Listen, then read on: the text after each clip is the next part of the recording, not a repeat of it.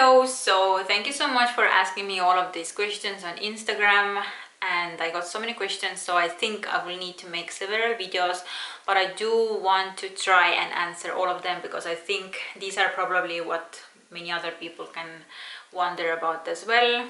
So yeah, I will get straight to the questions.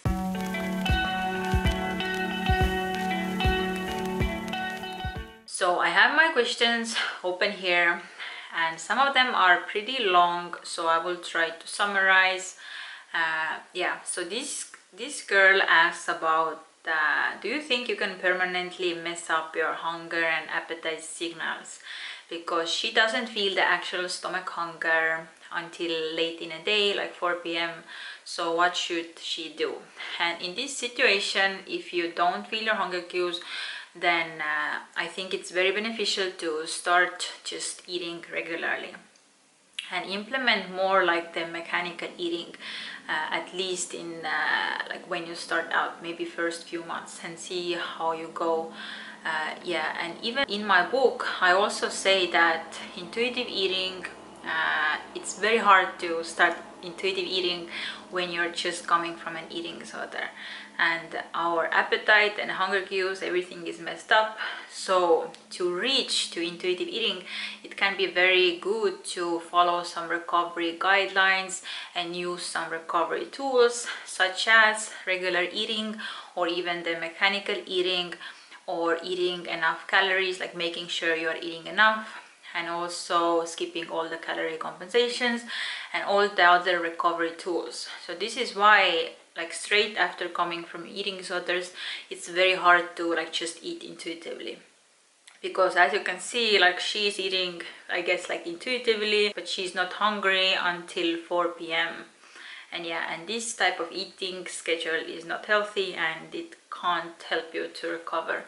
So use the regular eating when you start out your recovery and you have a like very hard time to eat normally. And regular eating can mean eating every 2-3 hours, and making sure you are eating your breakfast and lunch and dinner, and then snacks between as well. And also you can use the homodynamic recovery method, the guidelines recommended there, like how much to eat every day to make sure that you are in full recovery mode. So the next person asks, how do you know when you're fully recovered? I love your posts, you have helped me so much. Thank you so much.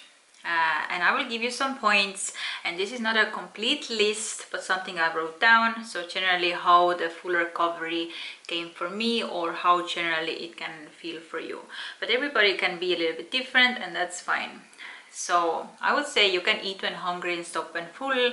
You have no excess cravings, your weight is stabilized, you are at your set point weight, and you feel that you can eat when hungry, stop when full, and you can eat whatever, whenever, and however much, and you just feel normal again.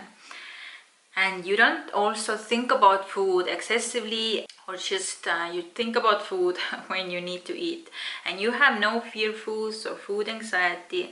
You have no binging and no like overeating in terms of how it was when you had your eating disorders.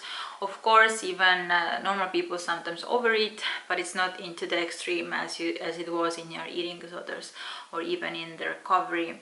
And you just generally trust and follow your body, and there is no restriction. You don't need to compensate your calories. And also the exercise, you exercise because it feels good, but it's not to burn calories or to reduce the guilt about the food you just ate.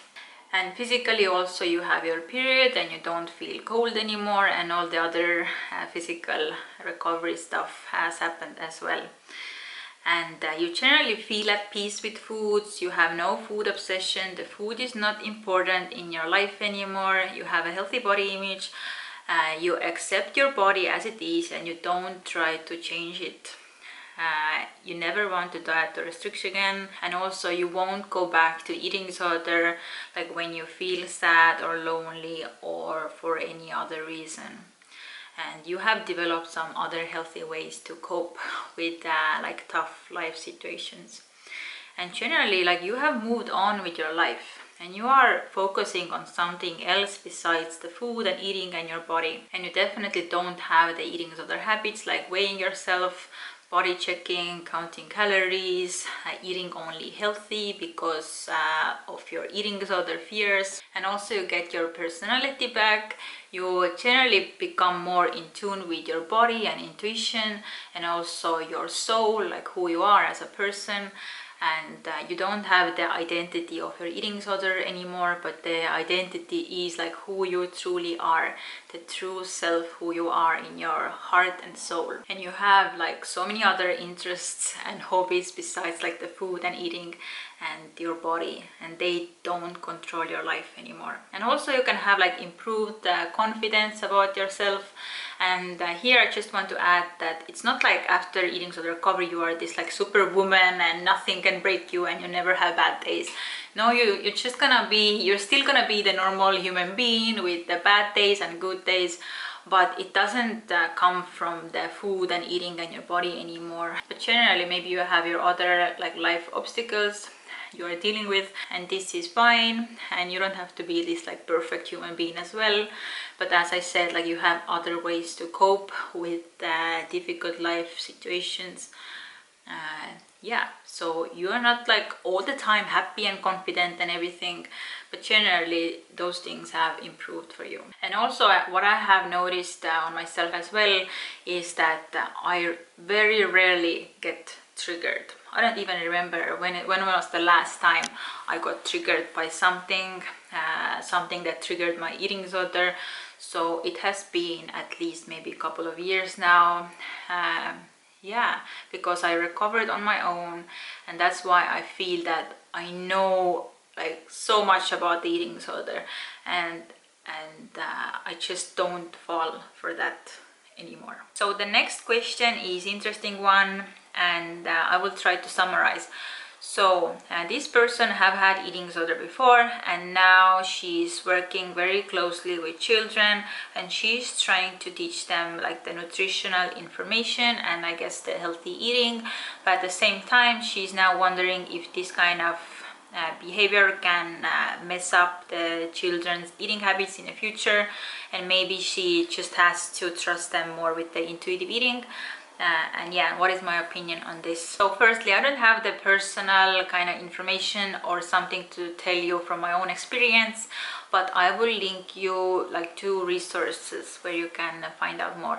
So the first thing is to get the intuitive eating book, and there is a whole chapter about children and intuitive eating. And what I really love about this book is that there is like a real life stories of families and how did they deal with the children and intuitive eating, and also when the children had already like messed up hunger cues, or maybe they had problem with overeating or even binge eating, then what to do in this situation.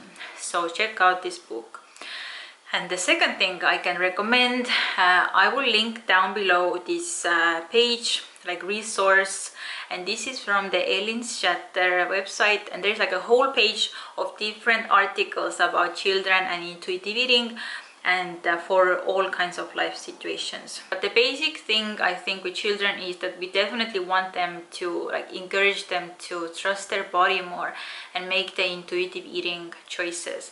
And we as parents, or we as adults, with having our own eating issues, our own fears, especially eating disorders, like we have to make sure that we don't project our fears to the children and project our fears about food and our rules about food to the children.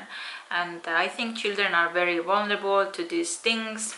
So yeah, and that's why I think like reading those 2 resources I gave you can be very beneficial, or a good place to start. So I think I will end this video for now, and I know it has only been like 3 questions, but I promise like next week I will answer even more of your questions.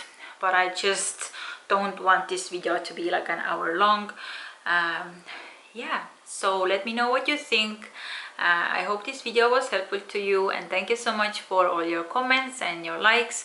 And you can definitely subscribe to my channel for more Q&A videos very soon. So yeah, thank you so much for watching, and see you next time. Bye.